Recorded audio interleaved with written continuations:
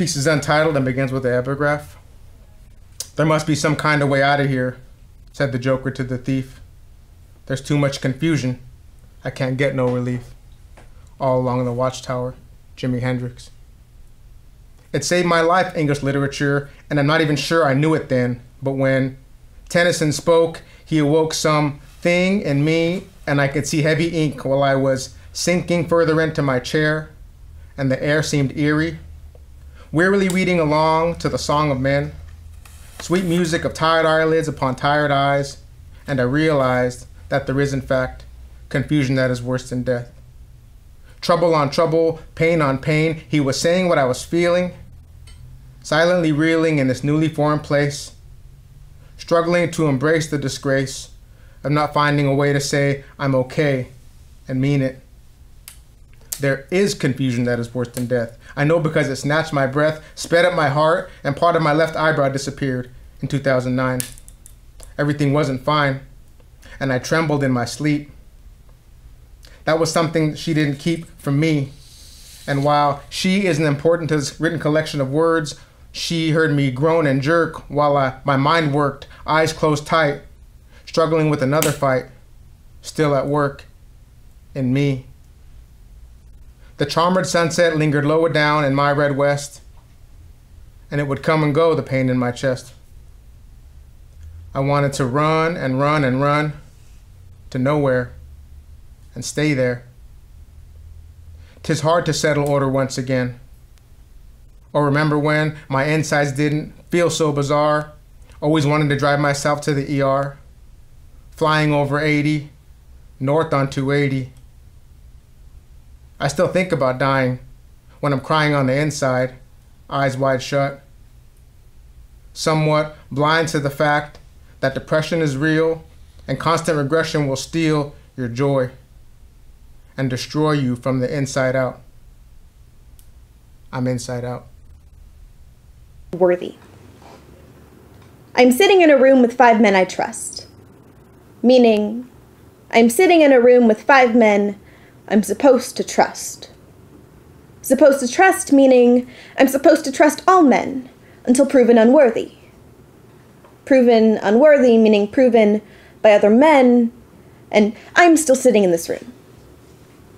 These 5 men and I, 3 of them with liquor in their bellies. 3 of them meaning sobriety tastes better than mixed drinks with these men that I trust. Men that I trust meaning there are 5 of them and 1 of me, and I'm still sitting in this room. These 5 decide to watch a movie, and I hear, she still hasn't seen this. Let's watch this. Let's watch this meaning I am one of them for the moment, and they want to give this to me too. For the moment meaning I am allowed to forget to be prey. Allowed to forget meaning only for the moment. A man turns on the movie. And there are jokes about rape, and all these men laugh. These men laugh, meaning I am reminded of my place here. These men laugh, meaning I am the joke here. These men laugh, meaning I am always the joke. These men laugh that I am allowed to forget for the moment. Let's watch this meaning men that I trust and their 3 liquor bellies are proven unworthy. And I remember I am always prey here, left to wonder who I'm supposed to trust. This poem is entitled Royalty, also known as Sisters. Elaborate ebony goddess, you are beyond amazing. As words flow freely from the corners of your being, as corners of my mind start racing. First sight of your elegance, bliss. Chocolate embraced the curves of your silhouette. My eyes locked on a chocolate frame, and it remains flawless as ever. Lavender scented kisses embrace the air. and the sweet shades of your dark licorice now shine. Queen, allow me to enter your maze. I'd like to read the first passage of the Tao Te Ching in Chinese, and then the translation, and follow that my infusion. 第一章，道可道，非常道；名可名，非常名。無名，天地之始；有名，萬物之母。故常無，欲以觀其妙；常有，欲以觀其囂。此兩者，同出而異名，同謂之言。言之有言，眾妙之門。Tao, to speak it, is not the extraordinary Tao. Name, to name it, is not the extraordinary name. Absence is the beginning of heaven and earth. Presence is the mother of 10,000 things. Therefore be absent, so as to behold the wonder of Tao. Be present, so as to behold its boundary. These two emerge together with different names, and together they are mysterious. Mystery upon mystery, the door to all wonders. Catching my breath. Invisible, like turbines spinning at fast speed. Nothing is seen, just the shrill, snarly sound of turbulence as it spirals its concentric circles into a vortex, gathering momentum faster and faster. Deafening, no earmuffs to muzzle the sound of takeoff to the distance. We spread ourselves thin over the years. The faceless quiet endured. The heart gathering weight like a wet, soggy towel, absorbing the water flow, keeping up appearances. Nothing visible, just like the clothes in the turbine washer. Invisible, wrung around in circles till it is out of breath. The sound of speed, colorless. Sin idioma. Sin idioma. Cuando era niño, hablaba español con mis padres y con mi familia. Era muy contento y feliz. Pero cuando asistí a las escuelas, me forzaron a hablar el English. Y con el tiempo se me forgot el Spanish. Con golpes y con vergüenza, yo he aprendido to speak English bien.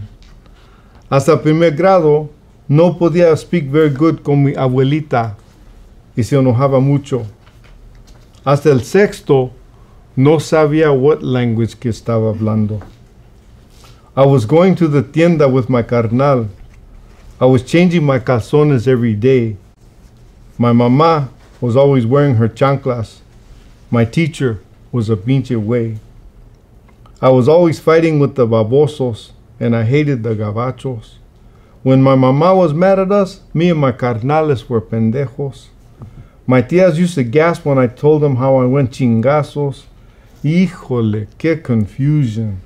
They confused me in school, cut me off linguistically from my family, made me stop speaking Spanish, and didn't teach me English. Now, I'm illiterate in 2 languages. The thing of beauty. My father could not give it away. The Stromberg Carlson when the tubes failed. The age of the console radio had passed, nor could he throw it away because the wood was so beautiful. He who had worked in a cabinet maker's shop as a young man loved the grain of hard woods with his eye and hand. So it was moved into my bedroom where it sat, a mahogany god no one heard. When I grew older, I hid books, risque, not pornographic, Thorne-Smith, The Affairs of Bellamy, Guy de Maupassant, and the like, in among the tubes, my secret cave like the mine where the Lone Ranger cast his silver bullets. For my 13th birthday, my parents thought a reader like me could use a desk. So in the night they came and carried out the radio to put in the desk, my books fell on the floor like original sin. The beginning of my 14th year was not a happy one. My delights confiscated. As I walked about the house, I felt as if I had been exiled to an obscure but Lutheran Elba. I knew then I'd never fit into a desk job. Later, I found the books in my father's own secret cave, up in the ceiling boards of the basement. So I had another, though not public, lending library. Maybe the books were like the radio, something in them so beautiful, my father could not throw them away.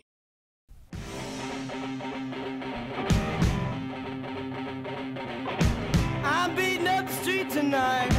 I slept through the natural light, but I'll do it if it feels alright. Alright, alright.